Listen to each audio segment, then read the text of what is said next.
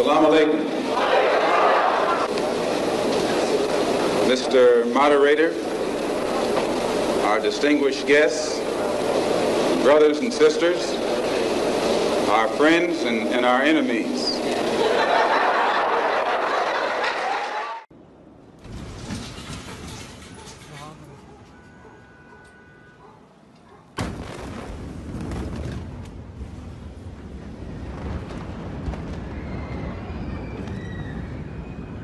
All right, so where are they from?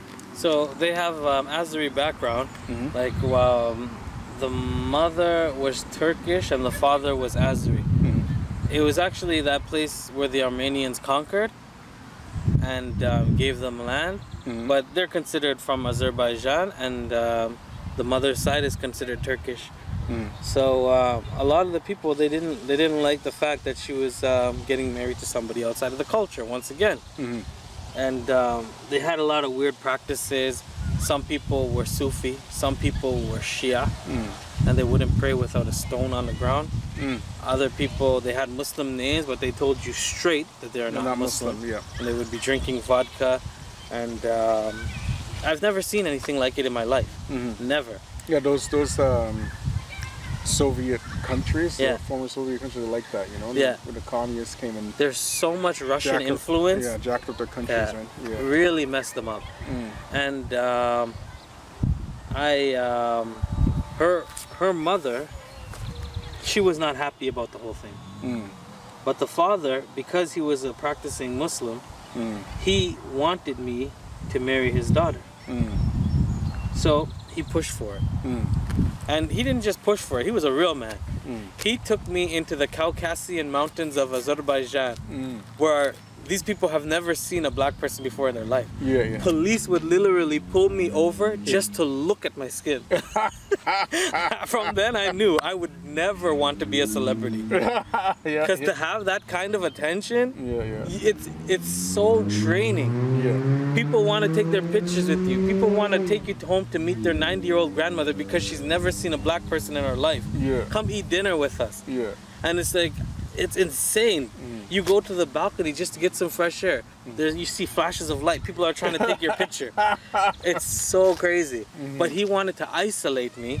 Even though he didn't speak my language, he knew that if he spent a week with me in those mountains, in like this little hut in the mountain, he would see my character show through. So by the time we came down from the mountain, he was all for it. That's it. I want you to marry Muhammad. That's the end of it. And the mother, she wasn't happy. I don't care. She's talking, the mother is saying, I don't want my daughter to marry a Wahhabi. I'm like, I never heard this term before. So I was like, what's a Wahhabi? And she's like, they have their beards and they pull their pants above their ankles and they're always praying. And I'm looking at her husband. And I'm like, so isn't he a Wahhabi? And then she's like, and starts screaming in their language. Let me just shut up. And she was going nuts, but alhamdulillah, Allah made it easy, and we got married. She had a brother who was exactly the same age as me, and he was proper, like a businessman. He made sure he works on graphic designs for like buildings and stuff like this, architecture. And they didn't want us living there, so we said, okay, we're gonna go study in Egypt for a few years. So we went to Egypt, and she got pregnant, but I got a phone call that her mother got cancer. Some cancer right under here, and we were sending money to Turkey to get her some chemotherapy and to help her to get better. But the mother, she wasn't getting better, she was getting worse. So the doctor said that she had 8 months to live, but her brother called me and told me not to tell her that he's on the phone. And then he started telling me that the mother's going to die and she's going to slowly deteriorate and become skinnier over the next 8 months until she dies. And his sister, my wife, she's 2 months pregnant, and if she has to see this, it's going to hurt her. And she's going to become so emotionally concerned, she might have a miscarriage, or your baby could be born with defect. You don't want that, so try to keep her away from seeing her mother.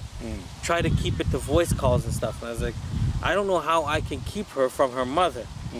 But he was making good sense and he kept trying to push at it, so I said, I'll try to do what I can do.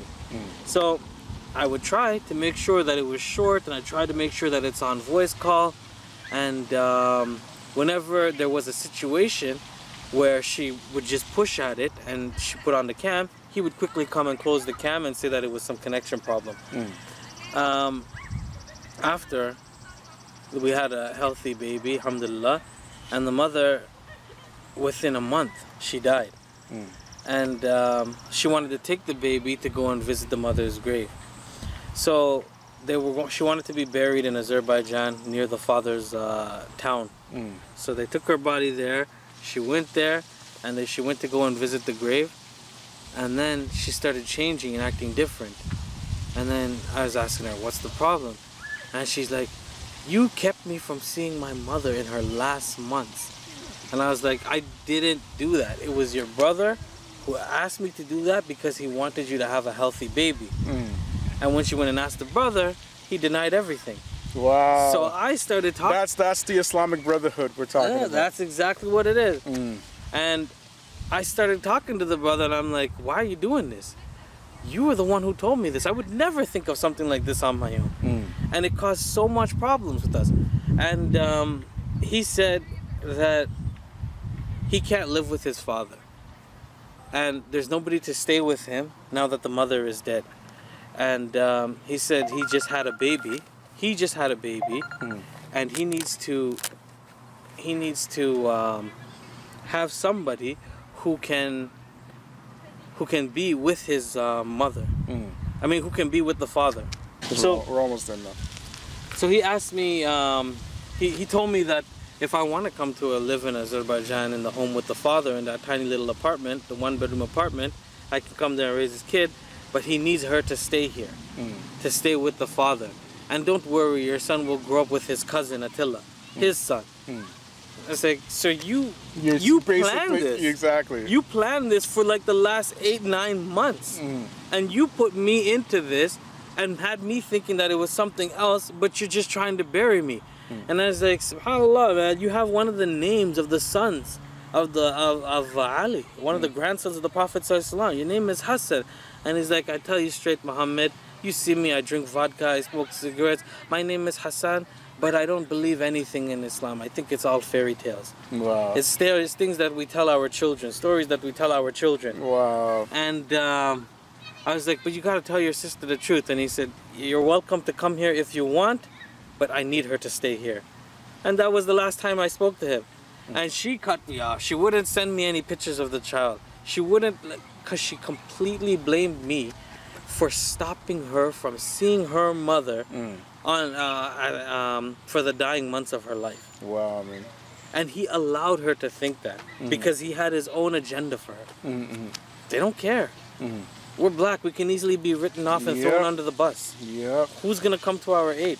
Only Allah. Only Allah. Only Allah. Only Allah. And that's the scary thing about this community, because it's not one person you're gonna find it with, and it's not one place you're gonna find. You're gonna find it everywhere. Yeah. It doesn't matter. These stories are a dime a dozen. There's so many of them. Right. You travel to Qatar, you're going to experience racism with the Muslims. You're in Ottawa, you're going to find racism with the Muslims. You go to Toronto, you go to America, you go to anywhere in the world, you find Muslims, you're going to find them to be racist against you. But one thing I found beautiful in America, when I would go to some of the gatherings in America, they really embraced me like a brother. And they loved me. And they said things to me that nobody's ever said to me. Like, it's not like you have to learn this to become a better Muslim. You have to become like us. They'll be like, you have been employed by the greatest employer. And he is employing you for the greatest work. And he will give you the greatest pay as long as you do the job. And we have to take care of each other. And they're really talking to me like a brother and embracing me. Although their masjids are poor, run down. There's crackheads outside, Arab prostitutes around Detroit, and like standing in front of the masjid. Guys selling drugs. But you had these black brothers who like tried to just make any little situation and tried to make it into real Islam. And I couldn't understand how I could find that after being Muslim, I'd say 3 months. But traveling the world over the last 16, 17 years as a Muslim, I have never found anything to compare to that. And everywhere I went was way richer than that. Yeah. It was a better condition. Yeah. Masjids that were like made of gold and had like $50,000, $60,000 chandeliers. Chandeliers, yep, the chandeliers in the masjid. But you go to like the Arab countries, the Arabs don't want to pray beside the Pakistanis and the Indians. You're the workers, you're the slaves, don't touch me. Yeah. You guys pray in the back. And then you go to like other North African countries, they have racism within their... These people could be the exact same color. Moroccans could be the exact same color. They don't want to pray with that Moroccan because we're from the north and you're from the south. My last name is Ben Jaloun. I have a French last name, and you have one of those Moroccan last names. Yeah, Berber or whatever. One of those Berber last names. Not knowing that the only reason why you have a French last name is because your great-great-grandmother was raped by the colonizers, and you ended up with blue eyes, a little bit of yellow hairs, and a French last name, and now that's your pride. And somebody who speaks your original language is considered less. Yeah. It's so disturbing. You go all over the Muslim world and you're finding this. So it's not like racism is something that we're saying needs to stop to black people. You will never enter into Islam properly until you learn to stop racism in yourself. Yeah. Whether it's with your own brother from your own country and you guys come from 2 different tribes, Somalis, or you guys come from the same type of country, Pakistan, India. You're all Indians, and you guys hate each other. Pakistanis hate Indians. And it could be you hate somebody because they're black, or you hate somebody because they're this and that. Until that stuff is gone, you will never be able to enter into Islam wholly, because there is some kind of hatred, sickness in your heart that is preventing you from loving Muslims. And until you love for your brother what you love for yourself, you can't say you have entered into this deen wholeheartedly. And that's the reality of it. Yep. That's the reality of it. You hold on to this last sickness in you of racism and discrimination, this tribalism, this cultural pride, you're never going to be able to enter Islam wholly. You could be the one praying and fasting all day. You could be the one who's going for Hajj every year, who's going for Umrah every few months, until you can learn to destroy this racism and this discrimination inside of you that has flooded the community that didn't even come from Islam. You are always going to have some crutch that is holding you back from becoming a real Muslim and tasting the sweetness of Iman. Well, not only that, racism doesn't just affect the community on an individual to individual basis. Yeah. It affects the entire ummah.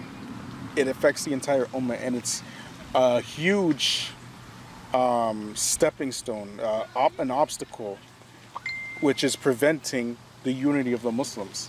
That's another big one. Yeah. And that's what I was telling you when I was saying, like, I've met people who were not even black. They were white Canadians who became Muslim and hated the discrimination and racism done in the Muslim community so much that they left, because there's like, how can you guys be brothers? How can there be brotherhood here? Or like, even it could be a white sister and she was feeling like she loves all these Muslims as wholeheartedly. She goes into the Somali masjid and she's trying to do volunteer work, volunteering her time for their programs, and those sisters are pointing at her and laughing. It made her feel so humiliated to even wear the hijab. She left. She left that place and never came back. She left the hijab. And slowly the shaitan worked with the waswas until she left Islam. And I could tell you 100 different stories about these kind of things. Where people are coming and going. It's not just that they're making the choice. Somebody's going to be accountable, because when people become Muslim, it's up to the Muslims to have that facility for them to flourish as a Muslim. And if you don't create that environment, sure, they can get in problems for getting into sins. Sure, they can get in problems for leaving in Islam. But you're also accountable for what you haven't done as a Muslim to support their Islam. It's like this. We come to Islam because we believe it.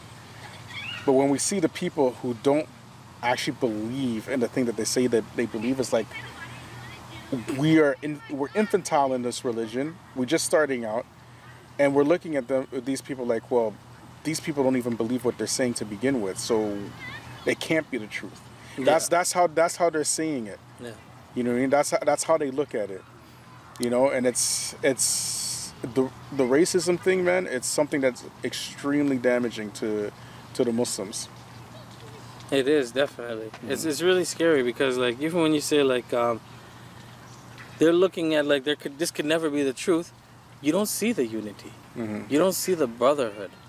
You just see another cultural, arrogant group that's creating their own cultural center that's far away from your culture. Like, you could say we come from this place, we come from that place, but we're Canadians, we're born over here, this is the culture that I'm a part of.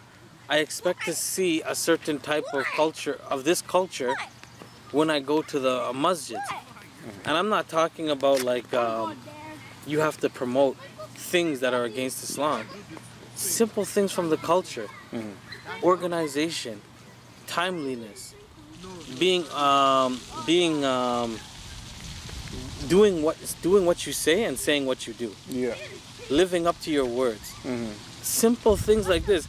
How can you organize as a community when you can't even organize the shoes in front of the masjid? It bothered me every country I went to because people would just run to the masjid, slip off their slippers, go inside, and you literally have to walk on people's slippers to get inside the masjid. And people, it's a little bit embarrassing, you know. they get offended that you walked on their slippers. You made my shoes dirty. Why are your shoes in front of the masjid? There's a shoe rack in there. It is embarrassing because the Muslims in general are the ones who taught the world cleanliness. Yeah. And now the Muslims are learning cleanliness from the kuffar, you know? Because that scared me even in Morocco. Yeah. People would only take a shower on Jummah. Men and women. Yeah. Would not brush their teeth their whole entire lives. Don't think their teeth become black and falling out and rotten and yellow because they're drinking tea or chewing shot. They're just not brushing their teeth. That I witnessed that in Yemen myself, you know. But yeah, the manners that the kuffar learned from us, they're now teaching us. Yeah, that is scary. Yeah. That is 100% true. If you look at Canada in general is like it's like so little racism in Canada, even amongst the white folk and the general Canadians. There's not really much racism at all. You know, when I went to Saudi, I've never experienced more racism in my entire life. That's the truth. I've experienced more racism in my entire life in Saudi Arabia than I ever experienced in Canada. I love Saudi. Don't get me wrong. I love Saudi. Saudi's like, it was an amazing experience. But again, it's because the way that the Muslims look at racism as something that's the norm. This is a true story. Okay, I'm going to tell this story real quick before we close out. I was with one of my students, and you know what? In life,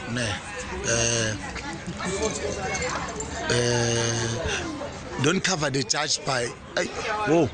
Don't judge the cover, judge the book. Man, don't book the cover.